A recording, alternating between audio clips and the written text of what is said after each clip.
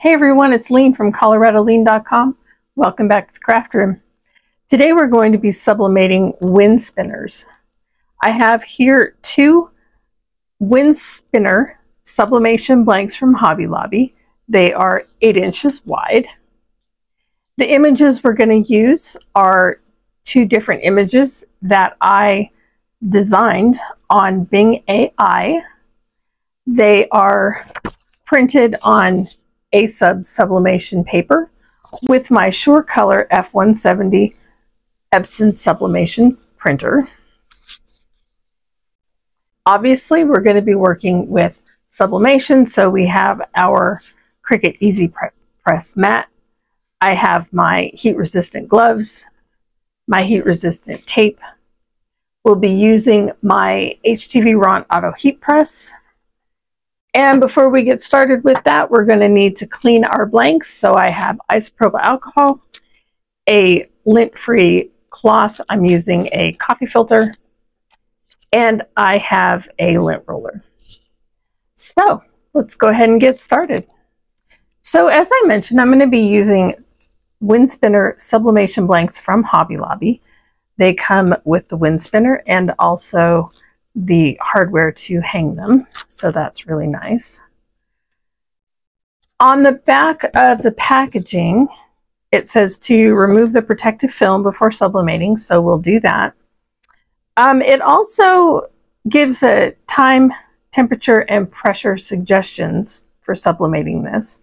I don't know, as I will be following this.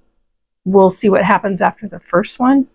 The temperature says for 392 degrees and sublimating it for 190 seconds. That just sounds kind of excessive to me. But like I said, I'll do the first one and then see what happens from there. So the first thing we want to do is remove the protective film. We did just trim most of my nails today, so I don't know how easy this is going to be. Oh, there it goes. So we want to make sure we get all of this.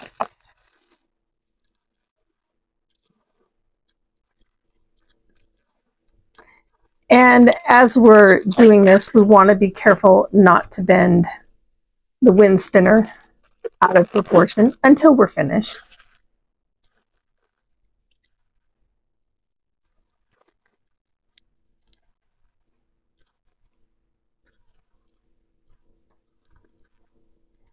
All right, so we have the excuse me, we have the first side finished. So let's go ahead and get the film off of this second side.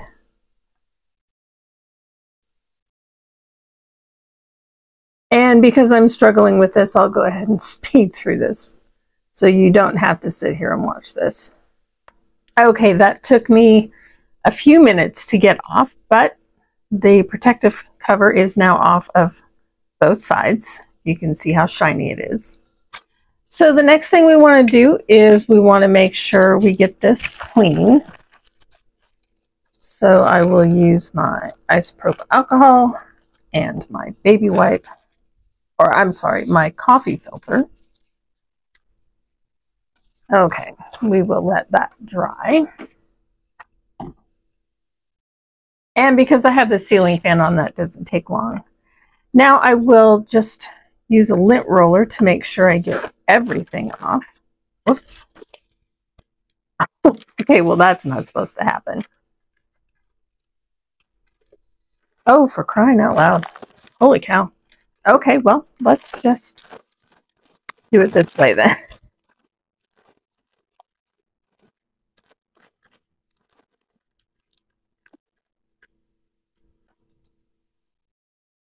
Okay. So, because of that, I can see I have some residue left on here from the lint roller.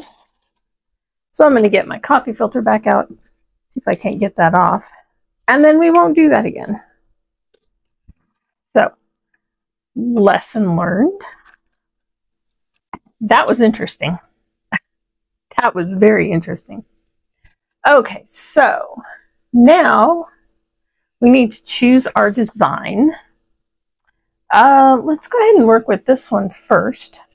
The way I printed it was with Word, and I'll go ahead and insert a little clip on how I did that right here. To print your sublimation design in Word, open a new document and move your margins all the way to the left and the right. Click Insert Picture from this device. Locate the picture that you want to use and click Insert. Change the dimensions as needed. Click File, Print. Select your sublimation printer. Go to Print Properties. Make sure your paper type is for a rigid material, your quality is high. Go to More Options. Ensure that mirror image is on and bidirectional printing is off. Click OK and print your design. Okay, so that's how I got this image printed. So now we will go ahead and get our image lined up. Now these wind spinners do have holes on the top and bottom, so you can hang them, you can dangle something from the bottom, you could string multiple wind spinners together. Either would be perfect. I am going to, well, okay, so this design already has a circle, so I'm going to try and line it up with that circle. And we will get it as straight as possible and try not to scratch the image.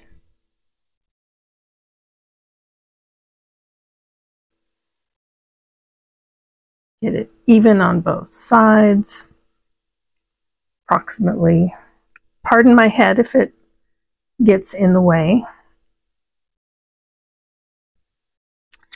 And now we're just going to tape our design down.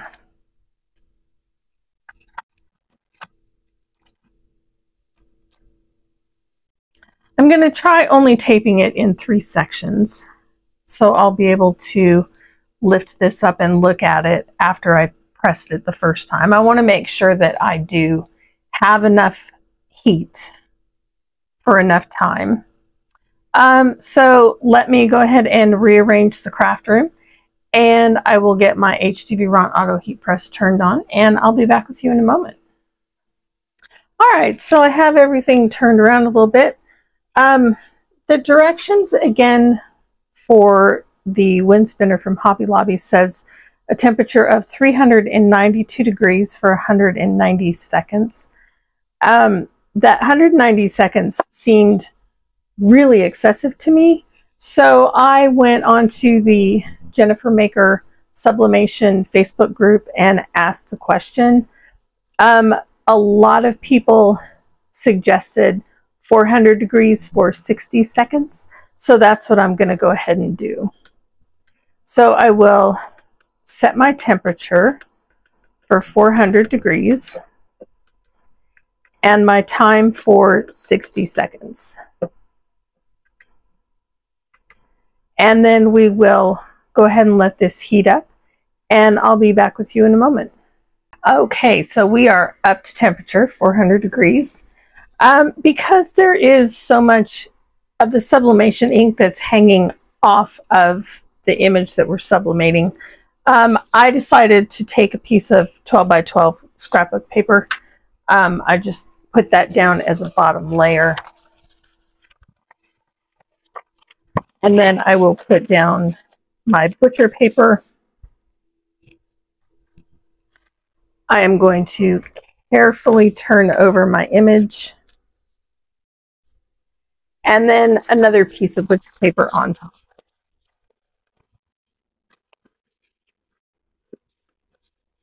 And then we will sublimate this for 60 seconds.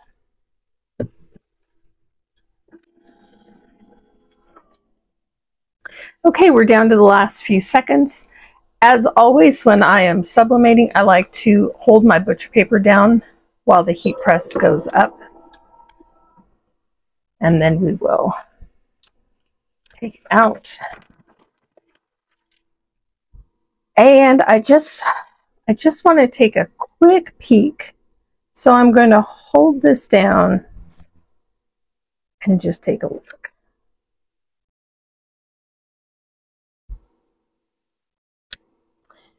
Okay, I think that's going to be fine.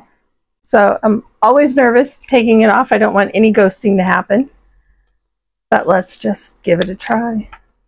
Oh, no, that is a little bit light. So here is what's left. And I will carefully hold this up so you can see it. So while it is beautiful, it is definitely not dark enough. So I'm going to go ahead and let this cool off. And then I will get the second side lined up. And we'll change the time, definitely. The temperature is good.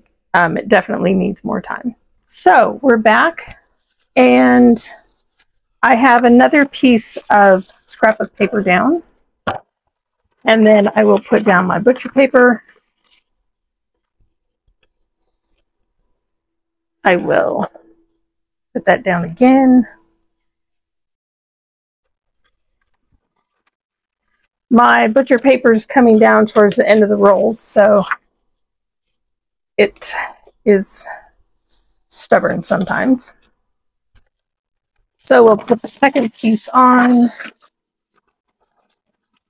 Make sure everything's still lined up. And then run it back through the HTV auto heat press. Now I still have this set for 400 degrees, but I upped the time to 90 seconds. So it'll either be perfect or it'll be overdone. So I'll be back with you in about 76 more seconds. All right, 6 seconds left to go. So I'm going to go ahead and grab hold of my butcher paper and then slide it out.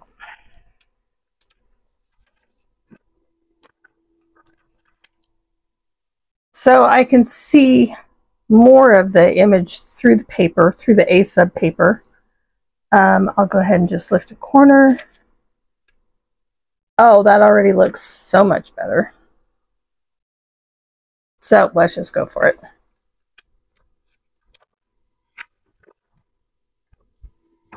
Yeah, so there is that piece of paper. And there is that side. So as you can see, quite a bit of difference. So I'm going to go ahead and turn my machine off, let this cool down. And then I think I'm going to go ahead and just do the other wind spinner, and then I'll be back with you at the end to show you the final results. Okay, so I have my second design in here. It's ready to go. So I will just pop that in. And I did up the temperature, or no, I'm sorry, I left the temperature at 400. I did up the time to 100 seconds. We'll see how that turns out. All right, once again, we're down to the last 5 seconds. So I'm going to hold my paper and then bring it out.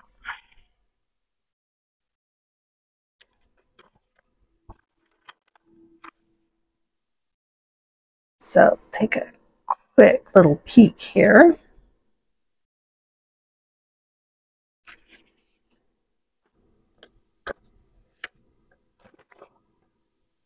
And I don't know. That might have been too long, but it is pretty. Okay, so time to let this cool off, and we'll finish that up. And I'll be back with my final thoughts. Okay, so we are done with the sublimation process, and now let's take a look and see what we have. Here is the first wind spinner I did. As you can see, 400 degrees for 60 seconds is not nearly enough time.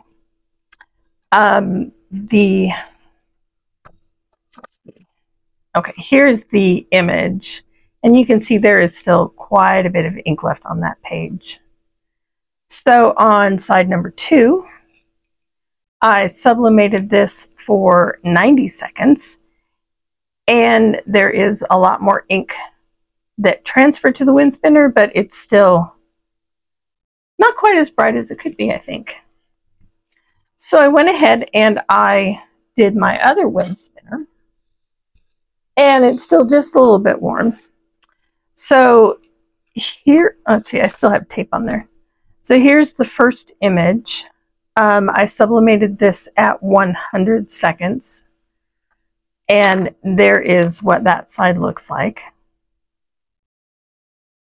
And then the second side of this wind spinner I did for the recommended 190 seconds. As you can see, it took off probably all of the ink that was on here.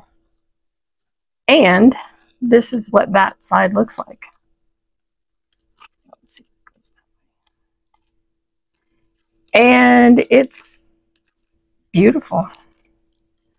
I did compare this image, well, the first side, to the image that's on my laptop.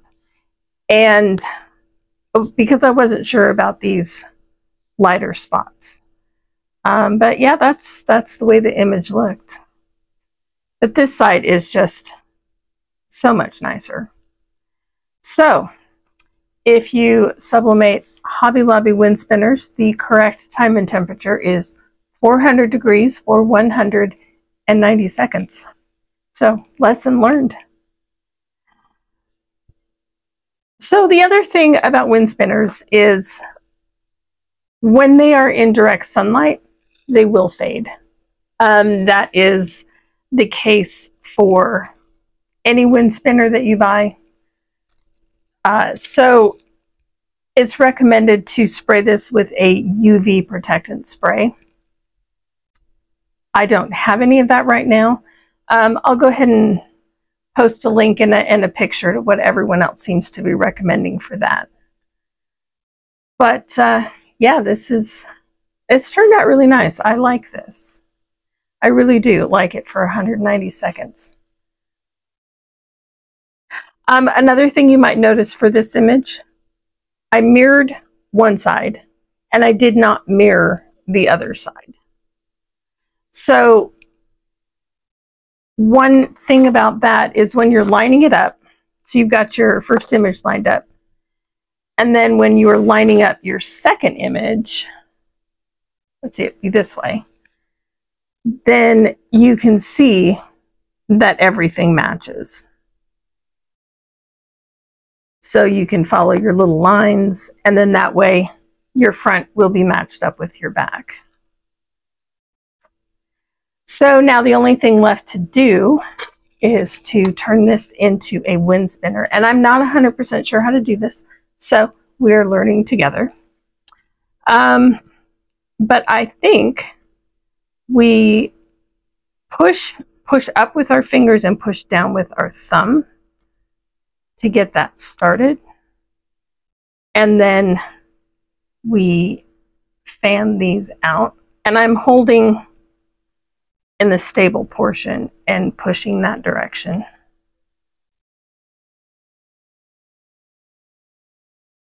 I read somewhere what a good number is, what a good angle, and I just don't remember what that was. So let's see. These have to come up, I think. Or maybe I'm doing it backwards. I don't know. I just don't know. So we'll see. I will get this part figured out. But yeah, so I think it's something like that. Yes, no, maybe, maybe not, maybe. I honestly have no idea how this part works. So we are learning this part together. So I will go ahead and get this strung up, and I will find a nice spot in the yard and see what it looks like hanging up. So let's go check it out. Even this 2-ton wind spinner looks beautiful out in the yard. Thank you so much for joining me, everyone. If you like this video, give it a thumbs up, subscribe to the channel, and don't forget to hit the notification bell so you know when I put up the next video. Have a great day, everyone. Bye.